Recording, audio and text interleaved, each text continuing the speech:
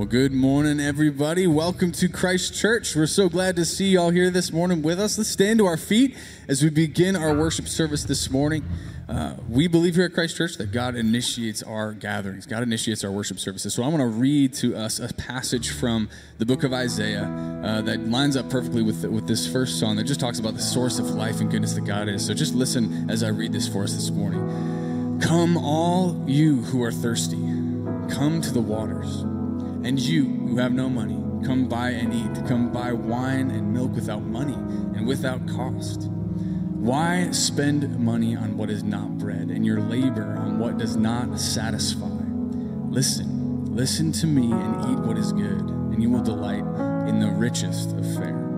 Seek the Lord while he may be found, and call on him while he is near. Let the wicked forsake their ways, and the unrighteous their thoughts, and let them turn to the Lord, and he will have mercy on them, and to our God, for he will freely pardon. We turn to the God who is the true source of life, who is the true source of riches, who is the true source of all that we need this morning. So let's turn our attention to him as we praise his name.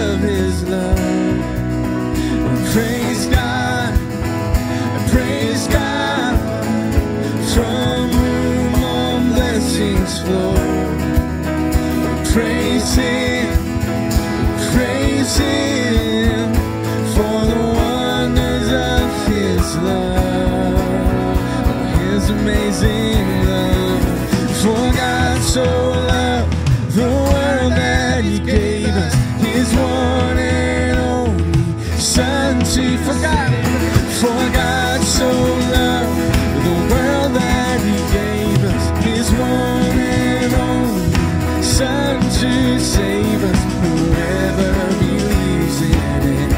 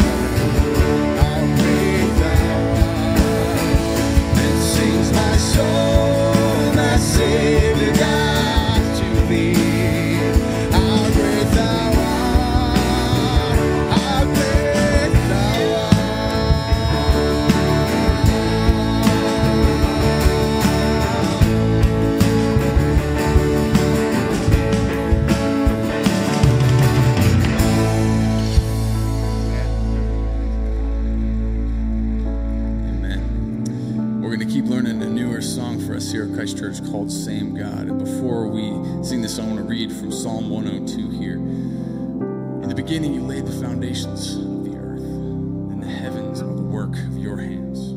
They will perish, but you remain. They all wear out like a garment, like clothing. You will change them, and they will be discarded. But you remain the same, and your years will never end. Our God is great. He is immense, and He does not change. Let's praise Him this morning.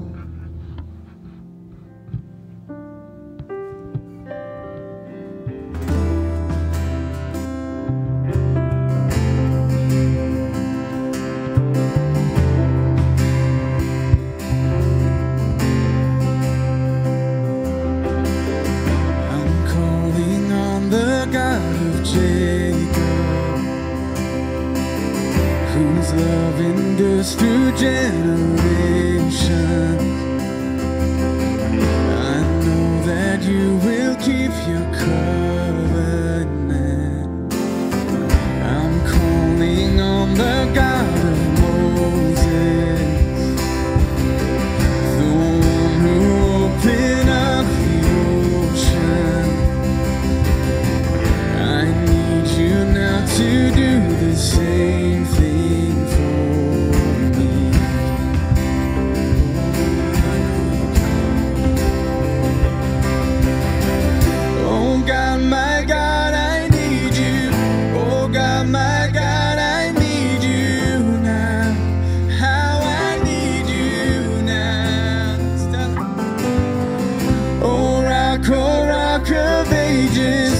Standing on your faithfulness, on your faithfulness.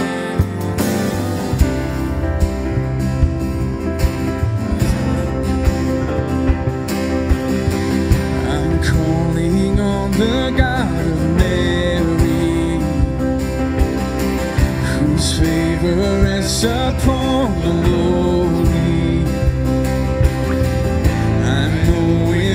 All things are possible. I'm calling on the God of David, who made a shepherd boy courageous. I may not face Goliath, but I've got my own giants. Oh God, my God, I need you. Oh God, my God, I need you.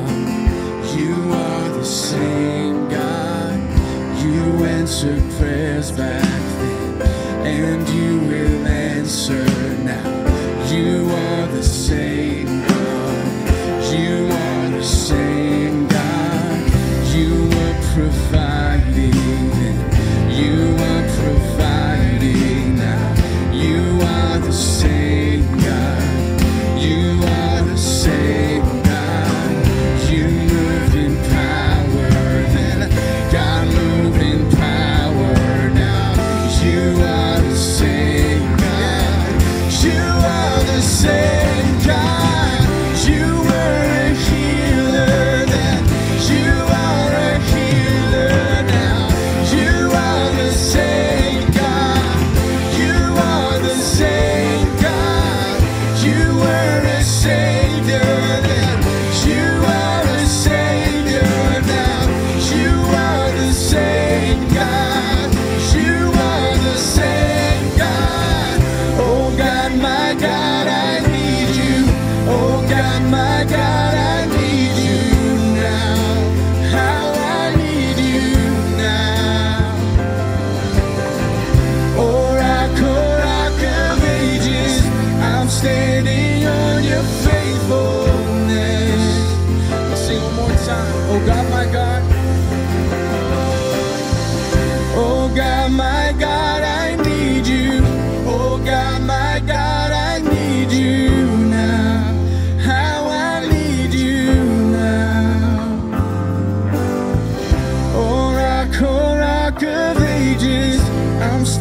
sing on your faithfulness. Oh, it's on your faithfulness.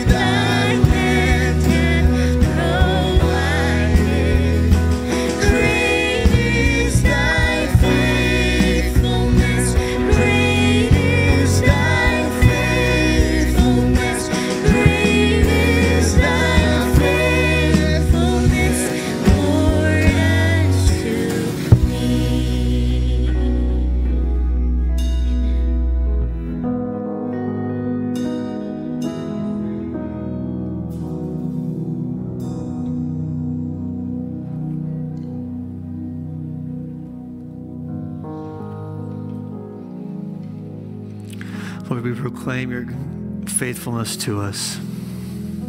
Even as there are some here today who would say it is difficult to say that. It's difficult to pray that prayer. And Lord, we know that even in the midst of challenges and loss and difficulties, we see your hand upholding us. Lord, we see on the cross that you have never let us go. You have always provided a way. You have always loved us. And so we say, Lord, you are so faithful. May we walk in faithfulness as we follow you. And we pray all this in your name. Amen. You may be seated. 4th through 8th graders, you can head to your classes now. Fleet 45, heading downstairs. 6, 7, 8, heading upstairs. Good morning, everyone. My name is Siler Thomas. I'm on staff here at Christ Church. And if you are new with us today, if this is your first day here, we want to welcome you. We especially would love it if you would fill out one of these Connect cards. You can leave it in the pew. You can put it in one of the boxes in the back. Or ideally, you take it out to the Connect Center. We have a gift for you there. I can't tell you what it is, but it is a gift, so you'll have to just see what's in there. You never know. But we'd love to help you find more stuff about our church. You can grab some cold brew. There's some snacks over here. We want your experience here. It can sometimes at a new church, it's not always easy to feel like it's home, but we hope for everyone who comes to Christ Church that it will feel like home for you. So please get to know us if you would like to do that.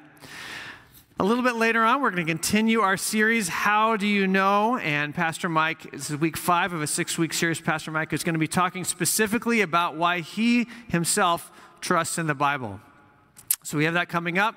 Speaking out of Matthew chapter 4, we are so grateful for the generosity of this church that makes so many ministries possible. One of those is our women's ministry. So as you leave today, you're going to get one of these brochures telling you all of the ways that the newly relaunched women's ministry, there is so much going on. And we've got one of our staff members, Jill Carter, is going to be in the lobby if you have more questions about that. But just some highlights of some things, some upcoming groups. There's a Widows Leading In dinner on October 13th, a working women's brunch on Saturday, October 15th, and a Holy Walkers group meeting Wednesday afternoon for a walk and a coffee chat. So if any of those sound interesting to you, we hope that you will take advantage of these women's ministries.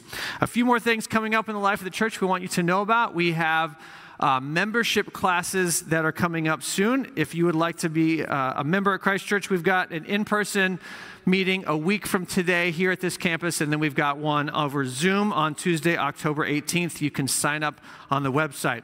We have Institute classes that you've been hearing about for a while. Those start this week, and either of these would be such a great use of your time.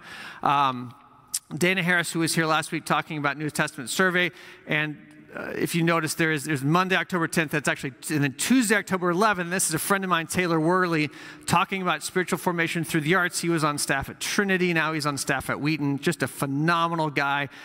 Everything he says is super, super interesting. So I hope that you will continue coming to one of these classes this week. Those start up. 2 more things for you. Next Sunday evening is our worship concert celebrating Hispanic Heritage Month here at 7 p.m. Hope you can join us for that. And then we've got this trunk or treat extravaganza. It's not any old trunk or treat, folks. No. It's an extravaganza. Why? Because we said it was. That's why. That's all we can tell you. And I'm just saying, the kids today, trunk or treat, like in addition to what, it's just a candy, you know, it's a great time of year to be. It's a great time to be alive and be a child, I would say. So that's happening at Crossroads. We could use some help with candy donations. So if you can bring those in sometime before Thursday, October 20th to support that. And we hope if you've got a family, you've got neighbors, that you will consider coming to this event. The last thing we're going to do today is I'm going to introduce you to someone who is our newest intern at this campus. We are close to Trinity Seminary. A number of us on staff went to Trinity, and I wanted to introduce you to Stephen. Stephen is our newest intern. Stephen, tell us who you are and how to pronounce your last name. Yeah, for sure. So my full name's Stephen DiDomizio. It's Italian, hard to pronounce. No one gets it right on the first time. If you're close, I'll tell you, that was very good. Yeah. But, I'm a student at TEDS, finishing on my MDiv, so I should finish this May, and then a week after graduation this May, I'm getting married, so that's also very exciting. And then after that, I'm heading to Wichita, Kansas. I accepted a 2-year pastoral residency there. But I'm super excited to be interning at Lake Forest. I mean, Christ Church has just been so special to me and so many others that I love and hold dearly. So yeah. And he was at our Vernon Hills campus as an intern for the last ministry year. He's here now. He's actually been a volunteer in our high school ministry for the last 4 years. So we love Stephen, and we're just so excited. We're really blessed to have Trinity nearby and to have these folks coming in and then to send them out and to make an impact in the kingdom. So Stephen's going to read our scripture for us today. Would you please stand for the reading of scripture? This is Matthew 4, 1 through 11. Then Jesus was led up by the Spirit into the wilderness to be tempted by the devil. And after fasting 40 days and 40 nights, he was hungry, and the tempter came and said to him, "If you are the Son of God, command these stones to become loaves of bread." But he answered, "It is written, man shall not live by bread alone, but by every word that comes from the mouth of God." Then the devil took him to the holy city and set him on the pinnacle of the temple, and said to him, "If you are the Son of God, throw yourself down, for it is written, he will command his angels concerning you, and on their hands they will bear you up, lest you strike your foot against a stone." Jesus said to him, "Again it is written, you shall not put the Lord your God to the test."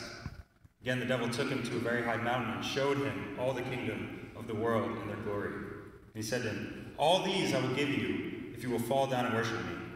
Jesus said to him, "Begone, Satan, for it is written, you shall worship the Lord your God, and him only shall you serve." And the devil left him, and behold, angels came and were ministering to him. Amen. At this time, we are going to pass the peace with one another. If you've been around here, we've done this for a while here, an opportunity to share the peace of Christ that he has given us with those around us and say hello to someone around you. And then when you're done with that, you're welcome to just have a seat. The peace of the Lord be always with you, and also with you. Hey, how are you? Peace be with you. How are you? Always here, looking dapper in the front row. Great.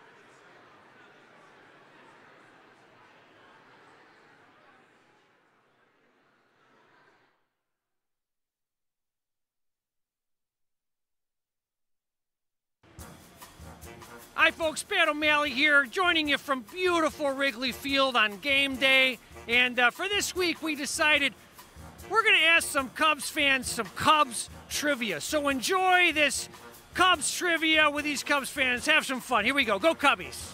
And which Cub led the league in ERA in 2016? Led the league. He also was the winning pitcher in the NLCS when we went to the playoffs or with the World Series. Oh my It rhymes with Mile Mendrix. Kyle Hendricks. He got it. All right, Kyle Hendricks. All right. What was the name of the Cubs fan who was demonized for touching a foul ball in 2003? Trick question. His name must never be spoken. Which Cubs player led the league in ERA in 2016? That would be it's either John Lester or Kyle Hendricks. I'll go John Lester. Incorrect. It was, in fact, Kyle Hendricks. But you close. What does ERA stand for? Bonus question. Earned run average. Okay, this guy's he knows his deal. What year did the Cubs last win the World Series?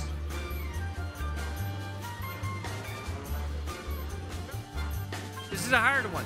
What was the name of the Cubs player to hit 3 home runs on opening day 1994? Here are your options. Buddy Boyd, Dizzy Dean, Rowdy Reinsdorf, or Tuffy Rhodes?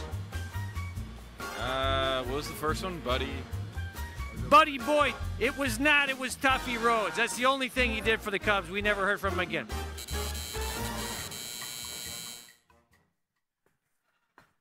Good morning and welcome to those joining us at home or at Crossroads, Highland Park, Vernon Hills. So I feel like I should thank Pat, our intrepid reporter, although he's not really staying on assignment, which was, a little bit bigger questions than Cubs trivia, but oh well. So this is week 5 of this 6-week series in which we are asking, how do we know what we know? We're recognizing that we're living in a time of a lot of noise and confusion. There's lots of voices coming at us. It's hard to tell who's telling the truth and who's misleading us. And the more confusing it gets, or the more we question some of the sources, the louder they get. They yell louder when we trust them less. And so it just gets crazier and crazier out there. But we're focusing in this series mostly on the 7th of these 7 questions. So we all have answers to these questions. They're guiding how we think and how we live. They shape our worldview. The first question is the God question. What matters most? What is of greatest importance? Who should I be focused on? Like, what or who is of the ultimate value? You have an answer to that question. It may not be the right answer, right? We have default assumptions that guide us. And so part of this is to sort of step back and look at these questions a little bit more consciously and a little bit more thoughtfully. The second question is, who am I? Where did I come from? Or who am I and how do I think about myself? Am I a child of God? Am I just stardust? Am I, the temporary pinnacle of the evolutionary process? Do I have value? Like, how do I think about myself? And then there are other questions. Where did I come from? What went wrong? What's expected of me? What happens when I die? The 7th question, again, which is sort of animating this series, is where do I look to get answers to the first 6 questions? So how do I know what I know? What are the sources that ultimately I can and should trust? So we have been throwing lots of stuff at you. So in this series, in addition to small group material, in addition to sermons, there have been daily devotions and podcasts and Lake Light lectures and a book that's rolling out a chapter a week, all trying to help you step back and ask the question, how do I know what I know? What do I trust? Today, although this series has been on the 7th question, we're going to spend a little bit of time, sort of a flyover, on the 4th question, what went wrong. We're going to be in Matthew chapter 4. And we're looking at Matthew chapter 4 in order to ultimately answer the question that I ask in the book, chapter 4, which you'll get today if you're following along.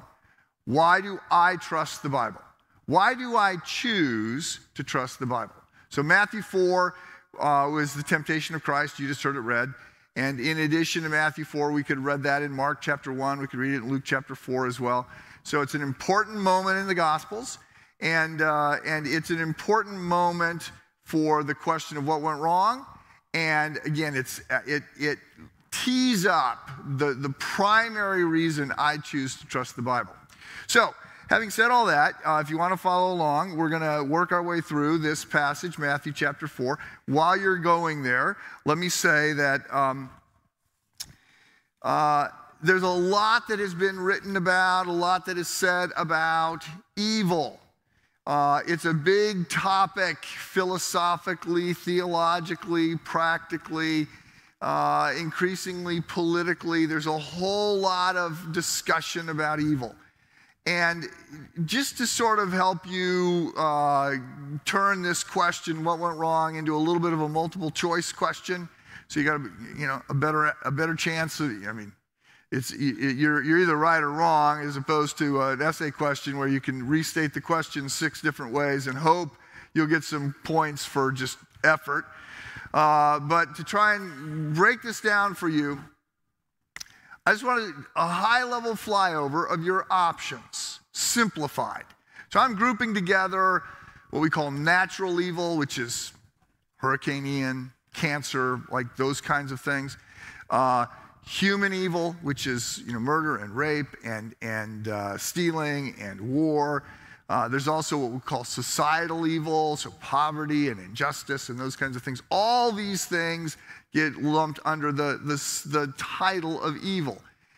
And there's 3 basic responses to evil.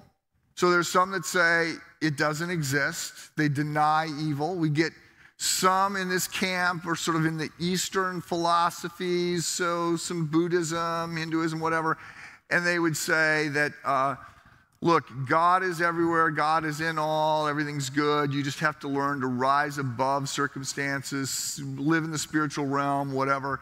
So you got some people that deny evil that go that direction. There's a lot of people who deny evil because they say in order for there to be evil, there has to be some objective standard. There has to be God. And if they say there is no God, then they say there is no evil. Like there can be efforts to define what is good. There are social constructs that say we're going to say this is good and this is bad. But they would say, no, there's no evil. If there's no good, if there's no God, there's no standard, you can't say something is wrong. It just is. This was Nietzsche saying that, once the world wakes up and gets beyond this halo Christian effect, they're going to realize the only thing that matters is power. So you've got those that deny that there's evil. Then you got those that say there's evil, but it's not animated. It's not a force. It's just sort of a lack of understanding, or it's just the reality of a broken world. It's the second law of thermodynamics. Things just break down. And most people in this camp, they have a high view of humans. They have a high view of the human condition. And they say and they think and they believe with a little bit more time and a little bit more education, we're going to fix things. Everything's going to be okay. Like with a little bit more technology, pretty soon we're going to share. Everybody will have everything that they need. There will be no anger. There will be no war because we're good people. We just got to fix this broken world. I was actually listening to a podcast this week, and it went in an unexpected direction, and they said that part of the reason that the Allied forces did not wake up to the horrors of the Holocaust earlier is because a lot of people simply couldn't believe people could be that bad. So FDR among them could not believe that there could be people that were being this evil. For him, evil didn't exist. And so he had a hard time reconciling that. And apparently, towards the end of his life, FDR was reading Kierkegaard, who's a Danish philosopher, theologian, existentialist with Christian overtones. And he was starting to understand this idea of sin and human depravity and sort of waking up to this idea that, there's actually a force of evil. And that comes to the third camp. So some deny evil, some say there's evil, but it's really just sort of a lack of education in a broken world. And then there's those who say there are evil beings, right? Evil exists. And some, the dualists, So there's a lot of dualists that say that there's good and evil, a God of good and a God of darkness, and they're sort of locked in an eternal struggle. And then there's what we'll say is more of a Jewish or Christian understanding of evil, and that is that, yes, there is an evil being, there are evil beings, but they're not God's equal but opposite. They're limited, but there is evil. There is personified evil. And in that camp, I mean, every camp has got 5 different subcamps, but generally in that camp, you've got what we're going to see, I would argue, what we're going to read about in Matthew chapter 4. People who are sort of taking their understanding of the reality of evil and the complexity of evil and the subtlety of evil and all of that from Scripture. And then you have a lot of Christians who would really have their theology of evil shaped more by the Friday the 13th franchise, and it gets all pretty bizarre and weird. So we're in Matthew chapter 4. I'm going to read this slowly. Then Jesus was led by the Spirit into the wilderness to be tempted by the devil. So I've been in this wilderness several times, and I tell you, it's hot. It's miserable. A couple hours in that wilderness, and you're looking for the air-conditioned bus to get out of the wilderness. So I share that to start by saying that this wilderness, this Judean wilderness, was a place where historically the prophets, the Old Testament prophets would go. John the Baptist had been there. Jesus would go there. They go there not for the kind of escape that we often think about with the wilderness. I'm going to go to the national park, and I'm going to there's no cell phone coverage there, and it'll be a time of relaxing and clearing my head, and it'll be peaceful, and I'm going to be rejuvenated, and I'm going to be with God and nature. It's all going to be wonderful. So that's what a lot of people think of when they think of the forest, the wilderness, these Edenic kind of settings. It's not at all what is being described here. So the wilderness to the Jews was an untamed, dark, unsafe place. And the prophets would go there to sort of get in shape. They would wrestle with darkness. And often, wrestling with their own heart. So this is what the church fathers ended up saying. So, fast forward 300 years, for the first 300 years of the church, those people who really wanted to be serious about their faith, they find another gear, they wanted to suffer. There's some people that, they're not happy unless they're suffering. Well, Christianity was illegal. I mean, just raise your head and it'll get shot off. You could be beaten, you could be, lose your business, you could be killed, you could be fed to the lions, whatever. After Constantine shows up in the early 4th century, then Christianity becomes legal. And what a lot of people said, what a lot of Christians complained about is, well, now anybody can join. Like the standards of what it meant to be a Christian just went way down. Anybody, you don't have to risk your life to be baptized and to sign up to follow Christ. Anybody can just say, yeah, I'm in, and it's all very easy and safe. And they didn't like the church. So this is the beginning of the church Reformation movement. So, I mean, the Protestants, we talk about the Reformation in the 1500s, Martin Luther. The church is constantly reforming. The church is constantly looking around and saying, yeah, we're not doing this like we should be doing it. Like, there's another gear. We could love God more. We could be more selfless. And so the early Reformation efforts were the monastic efforts. So I'm going to withdraw. I'm going to go out and be on my own in the desert. And the expectation was not, I'm escaping from the world. It wasn't like I'm getting away from all the bad stuff. It's I'm going into the wilderness where I will have to wrestle with my own dark heart. Like, there's no Netflix to watch. There's no Wordle to work on. There's no ESPN. Like, I'm going to be left alone to wrestle with my own pride, my own greed, my own lust, my own anger. And there's nobody out there that I can blame. Like, It's coming out of me, and I'm in this wilderness. So Jesus is led into the wilderness. Two words in this verse need our attention. The first word in the Greek, peripazio, it is sometimes translated as test, and it's sometimes translated as tempt. And different versions of different versions of the Bible will use trial or test or temptation, and that's because the word is not really clear. And it depends upon the intention of the one giving the test. Like you can put somebody through something and you're hoping to sort of raise them up, help them find another gear, get better, succeed. Or you can put them through the exact same thing and you're hoping they're going to fail. And so you have, please note, the Spirit of God leading Jesus into the wilderness. Okay, so the Holy Spirit, Jesus is still wet from the baptism, and he is led. The Father has just spoken to him. This is my Son whom I love, with whom I am proud. And then the next thing that happens is that the Spirit of God leads Jesus into this trial, this dark, difficult spot, the final sort of testing ground for him to get ready and launch his ministry.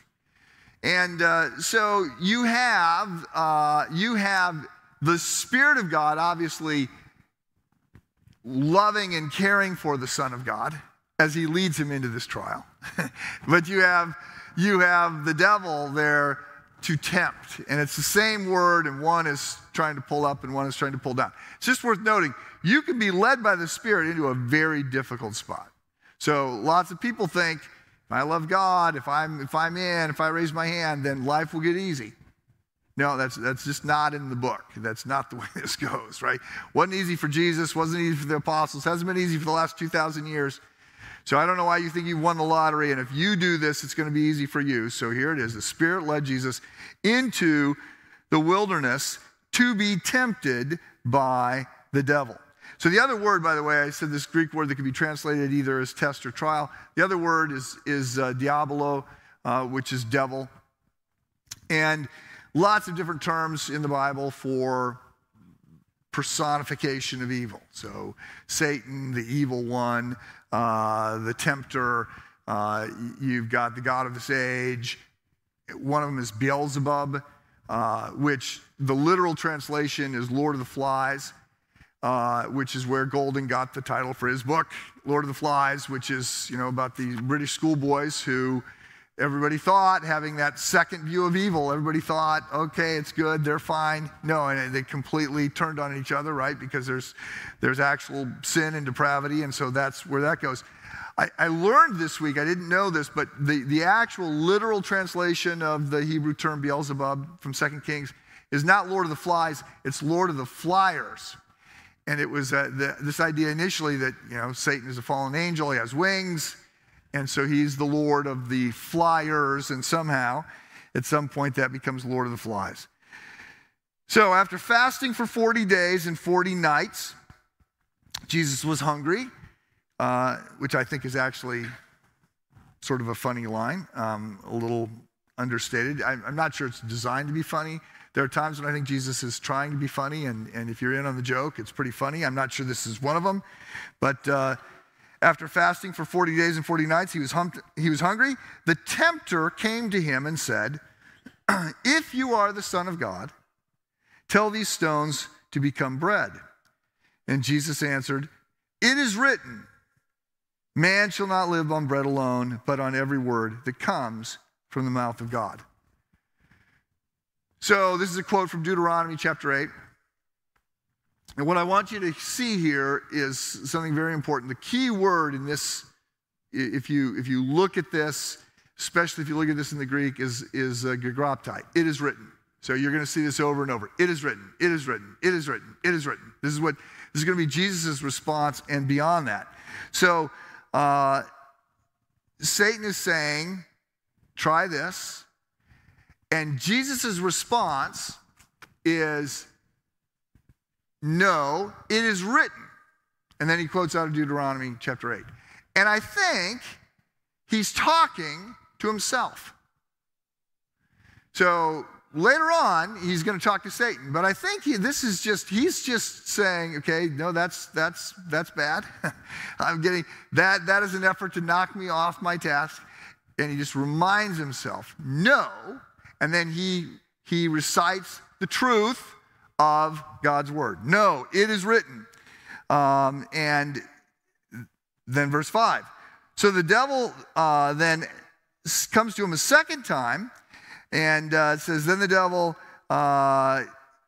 came to him a second time to lead him to the holy city, and he had him stand on the highest part of the temple.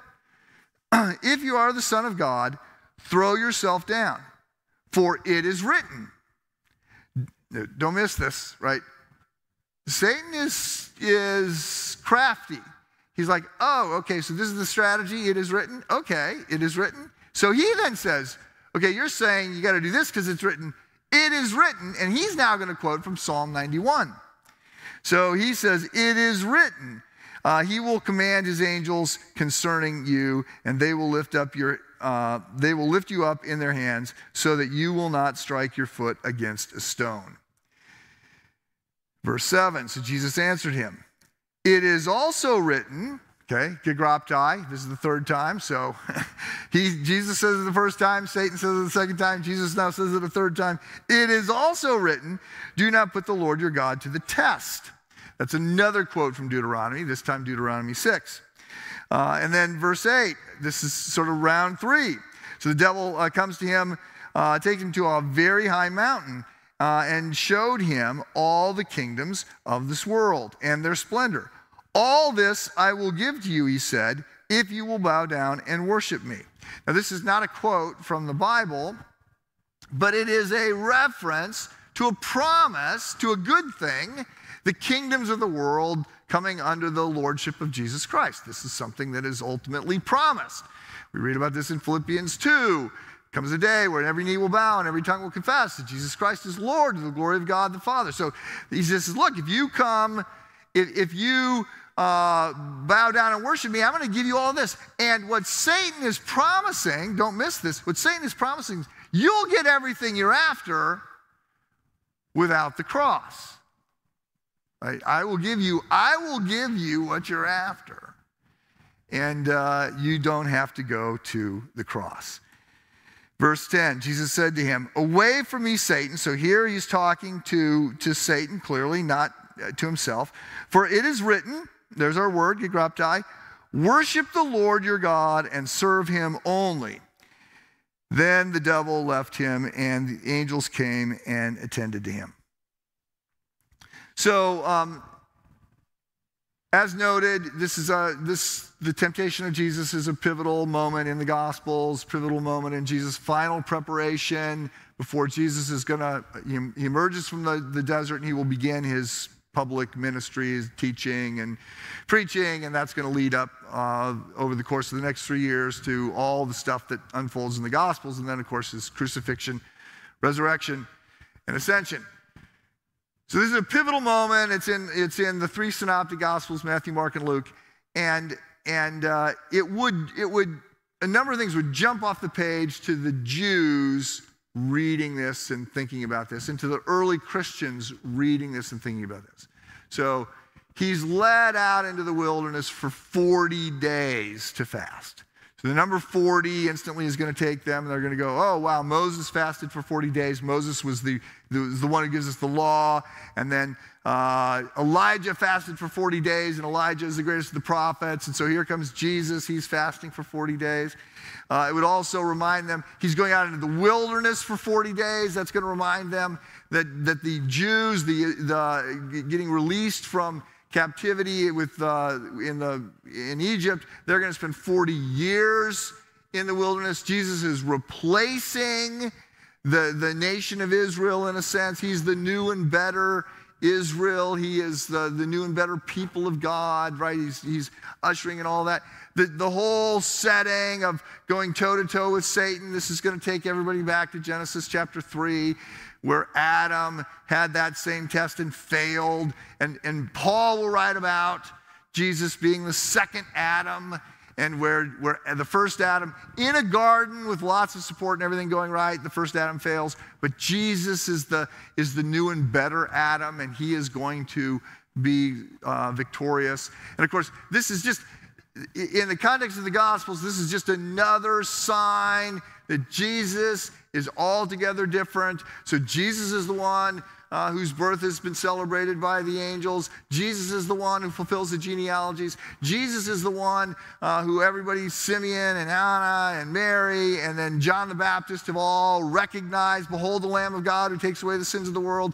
Jesus is the one who fulfills the prophecies. Jesus is the one who lives the perfect life. Jesus is the one who goes toe-to-toe with evil and succeeds. So there's all kinds of things that are happening in this passage that would get people's attention.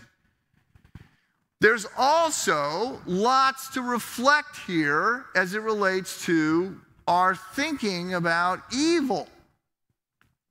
So it's worth noting, it's important to note that it's clear that Jesus understands that evil exists. Right? He's not denying, he's not in the first camp, he's not in the second camp. Right? He's recognizing there are evil forces that we are doing battle with. There are powers and principalities of darkness that we have got to be alert to. It's worth reflecting on those sort of the complexity and maybe we would even say the sophistication of evil. Right? The quick little adaptation that we see with Satan where he goes, I'm trying this, oh, that didn't work, but let me use your tactics against yourself. And there's a lot there. We could note that evil has a good marketing department. Remember, evil is always ultimately nothing better than broken good. Evil will always ultimately disappoint. It's going to overpromise, but it's going to be able to underdeliver. Evil is nothing more than broken good. It can never fulfill. It can never ultimately quench the hunger in our soul. And so when you actually get to step back and see evil for what it is, it has no appeal. Hannah Arendt wrote a book. She was a Jewish philosopher, and she wrote a book on her reflections on the Nuremberg trials. So this is the Nazis on trial, wars, crimes against humanity, and some of the big Nazi architects of the Holocaust are there. And so she's there as a Jewish philosopher in the courtroom, and she writes about the banality of evil. And what she says is she's expecting when she meets these high-ranking Nazis, she's expecting to see cunning or viciousness or sophistication or something. And she goes, they're second-rate bureaucrats. They're very dim-witted sort of dupes. They didn't understand the evil they were doing. And they're small-minded, very unimpressive people. And so she was just shocked by what evil turned out to be. So much less exciting than a lot of people think it's going to be. And so evil is not ultimately exciting. It's not daring. It's not courageous. It's not interesting. Her word, it's banal. It's just blah. It's like you're not even interested. A lot that we could unpack as it relates to evil. I want to be sure you see here, before we pivot, I want to be sure you see that all the things that Satan offers Jesus are good. Right? He doesn't try and tempt him with anything bad. The first time it's bread. Okay? So Jesus is the bread of life. Jesus later on will multiply bread to feed the 5,000. Now he's saying, you haven't eaten for 40 days. Make some bread for yourself. Like, use your power to make some bread. And it's not that the offer is inherently bad. Right? It's just going to take him off task. Jesus never uses his power for his own advancement. Right? He uses his ability to heal and to help and all those things to help other people, but never for himself. So it's a good thing, just a misdirected good thing, that he comes at him. Then he says, the kingdoms of this world will be yours. The kingdoms. You're supposed to be the king. I'll give you the kingdoms. Let's just cut to the chase. You can have it. Right? But again, it's the kingdoms without the cross. And Tim Keller, in a sermon on this passage, says, Satan could care less about getting Jesus to break the Ten Commandments, right? Because he could care less about knocking it down, this idea that Jesus is our example, right? Lots of people think of Jesus as our example. He's the perfect example. Satan's like, yeah, no, that's not what I'm worried about. Let people try and be good all they want. All right? It's Jesus going to the cross and dying a substitutionary death. It's the gospel. It's him paying the moral debt of humanity. That's what I got to stop. So he says, the kingdoms of this world without the cross, and then the last thing he offers them is safety. So all the things that Satan is offering here are good things. They're not evil things. And this is surprising. In the Temptation of Christ, or I think it's called The Last Temptation of Christ. I didn't see the movie, but I read enough about it to know. This Martin Scorsese film 15 years ago. The last temptation of Christ in the Scorsese film is sleeping with Mary Magdalene. It's adultery. It's lust. That's what he thinks is the temptation. And that's not it at all. That's not what Satan is using to try and mislead Jesus. It's good things. It's far more, in that sense, evil is far more subtle, far more insidious, far more complex and sophisticated than we may understand. So I share all that to say this passage to me is critical because it is the culmination, it's the fifth big reason why I choose to trust the Bible. So, if you get the book, if you download the book, chapter 4, it's free today, it'll go online. First chapter was just sort of setting up the whole situation that we're in and trying to help us understand all the complexity about, all these different voices and how do I know what I know and how am I going to trust and how do I have to think about this. Then the next 2 chapters were on basically the story that unfolds in the Bible, looking at the Bible as a 2-act play. So the first act is the Old Testament, the second act is the New Testament, sort of what's going on here. The Bible is not Aesop's fables, it's not a collection of morality tales. What's the big story? And then the 4th chapter that comes out today is, why do I choose to trust the Bible? And in that, I lay out, so I'm just going to give you the big 5 reasons that I choose to trust the Bible, which may not be the reasons that you would choose to trust the Bible. But the reasons I choose to trust the Bible, number 1 is its historical accuracy. So there have been lots of attacks on the historicity of the Bible, that it's myth, it's bad history. And I say, look, it's really not. There are times when our historical, our archaeological work, our understanding of history has not lined up with the Bible, and people have said, look, the Bible isn't true. The Bible talks about the Hittites and no such people existed. Well, okay, but then we discovered the archaeological digs of the Hittites. And it's sort of a funny little thing because a lot of the people that were arguing this were coming out of Harvard. This is back in the 50s. They were saying there were no Hittites. The Bible is historically inaccurate. They now have 2 Hittite museums at Harvard with all the archaeological digs that have been done with the Hittites. So again, the Bible never starts a long time ago in a faraway land. It starts, this place, this year, this happened. And the history of the Bible proves itself time and again. Second reason that I choose to trust the Bible is because it's been written in blood. And so I step back and I note that for a long time, people were against the Bible. And they said you can't trust it because it was written by people who believed. right? They weren't objective reporters. They weren't dispassionate reporters. Used to be, I don't even think it's true anymore, that we said we wanted our reporters to be objective. I think now we don't want our reporters to be objective. But it used to be we said we wanted reporters to be objective. And so you've got this critique of the disciples because they are not objective. But what are we talking about? I mean, they lose their life. They're not objective, but it's not like they're in sales and they're going to get a lot of money out of this thing, right? They write this and say, this is true. We are surprised and shocked, but it's true. It happened.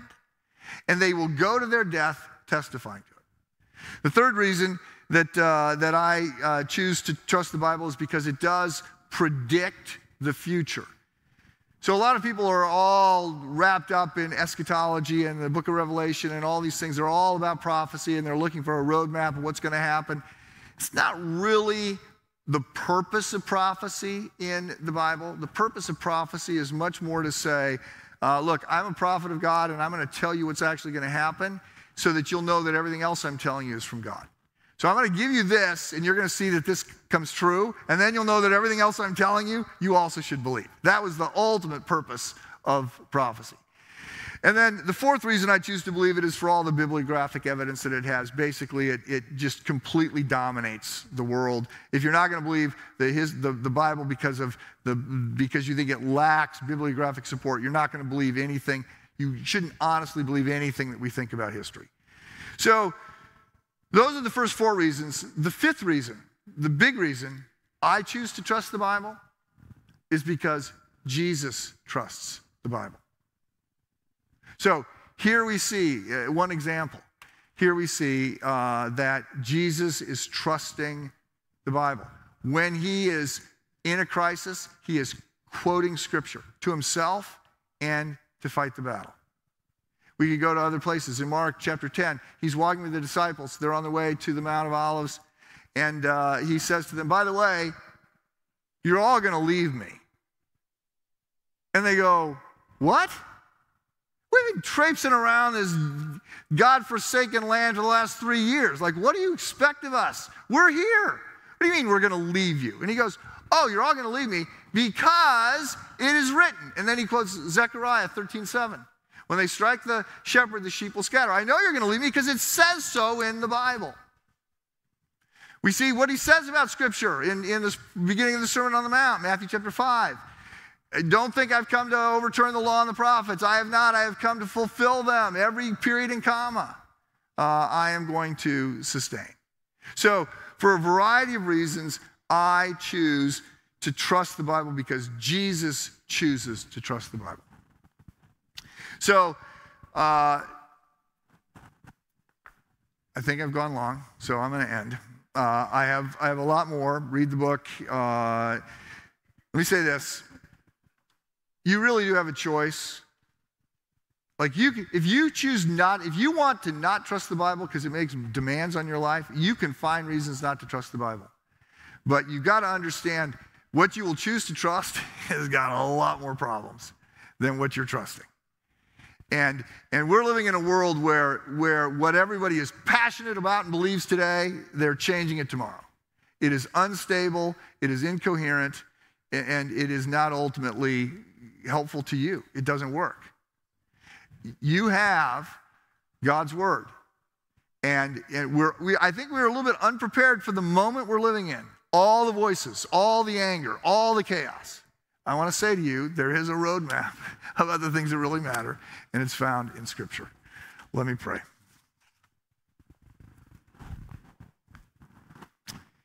Heavenly Father, help us to see things more clearly. Guide and direct us. Give us clarity. Help us to sense your direction and your presence. We thank you, and we pray all these things in Christ's name. Amen.